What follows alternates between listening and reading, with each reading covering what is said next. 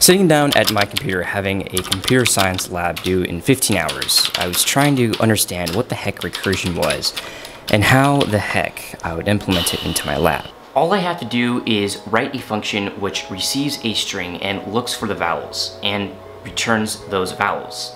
It's pretty simple, right? Not so simple for me.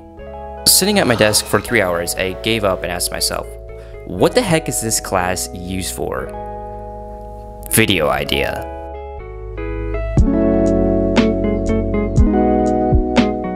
Majoring in computer science has been on the rise since I was like 5 years old. And as a result, from the increase within the industry, desirable programming skills have been on the exponential rise and on the growth, which is great for those who know how to program. But if you're like me and you can't even understand a simple concept such as recursion,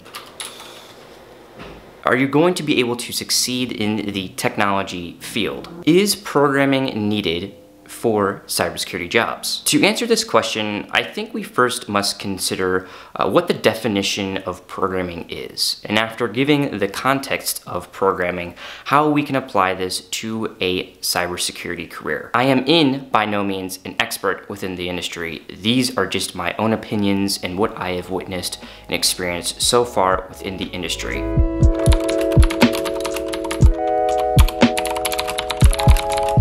There's a real difference between programming and/or coding and scripting. And this video considers programming, not really scripting or coding. Programming is more complex than coding or scripting. Learning about recursion, for instance, is more of a programming concept. Not that you can't learn recursion when it comes into the context of coding or scripting. But programming really considers the implementation of logic, complex structures, and critical parameters.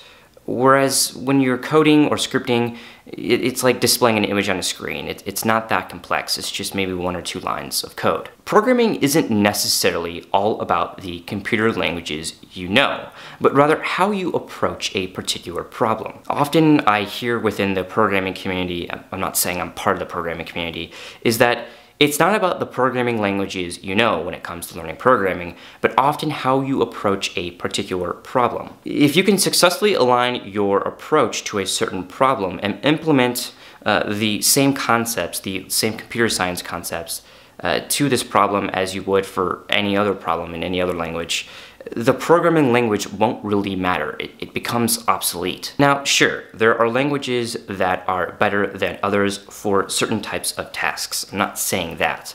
But for real programmers, the debate between which programming language to use is really not one that you need to have. Because once you know how to program, you can learn a language pretty quickly. So there's a real difference between programmers and what I would consider coders or scripters. And having the knowledge of scripting, for instance, isn't the same as being a full-scale or a full-stack programmer. And differentiating between these two types of skills or jobs or whatever, I think is a very good key area of concern and an important idea to consider.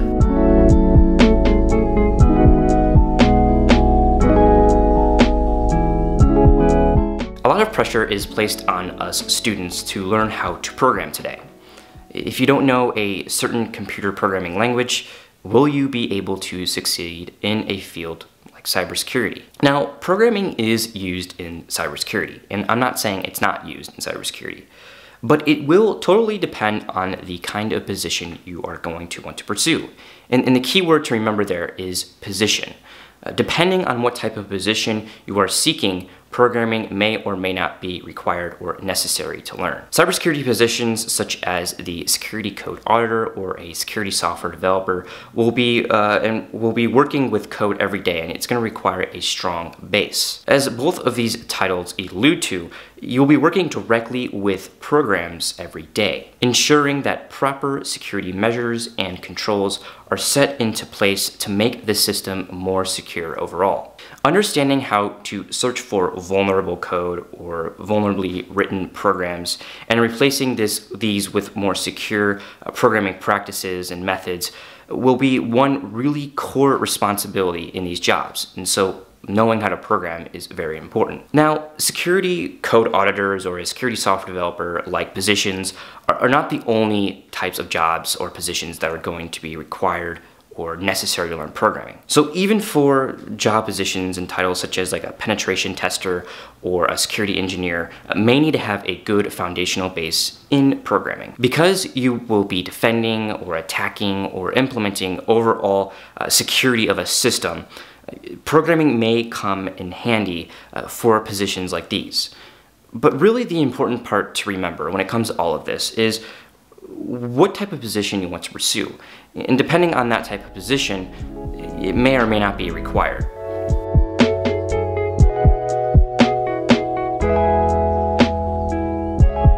So who should learn programming if they are interested on the security side of the industry? Well, in my opinion, when considering the definition of programming as we outlined in the beginning of the video, those who are interested in being a security code auditor, some sort of security software developer, or even a software developer in general, and maybe some types of pen testers may need or should learn programming. But other types of cybersecurity positions such as incident responders, network security engineers, vulnerability managers, compliance and governance analysts, and even security managers may not really need to have a great idea of how to program. Now, I'm not saying that they shouldn't know how to program, but I'm just saying that it isn't usually required. The majority of cybersecurity professionals are not really systematically implementing the logic behind how programs are being written. Oftentimes, they're just in there for the review and making sure that they are following proper security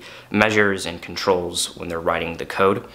So oftentimes, when it comes to actually writing this code, it's going to be a software engineer, a software developer, or just some particular type of developer who will actually write the secure code. Now, does this mean that you should never learn how to program? And you don't have to worry about any type of programming language or in cybersecurity?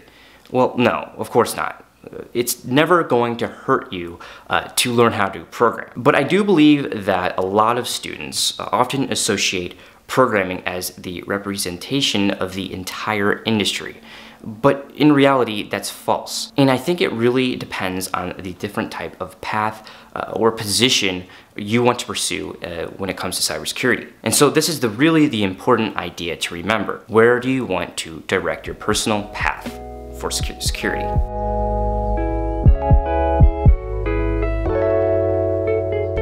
Programming in cybersecurity isn't tied to a specific computer programming language. As stated before, languages have different use cases, and some are better than others. Oftentimes, we will see programming languages C, C++, Python, PHP, and JavaScript being used for security-related purposes. But again, this doesn't mean that these are the only languages being used for or within the cybersecurity industry. Now, even if you are not trying to learn programming as much as more of you're trying to learn scripting, I would recommend that you look into learning one of these languages, and particularly Python. Other scripting languages such as Bash and PowerShell are also good examples if you're looking to get into the scripting side over more of the particular programming side of security.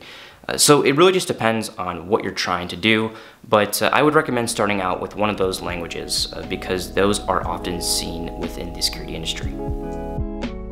Okay. I'll admit it, I have no idea what I'm doing when it comes to solving this recursion problem. But what I will say is that depending on the type of position you want to pursue in cybersecurity, programming may or may not be relevant, meaning you may or may not need to know how to solve this recursion problem.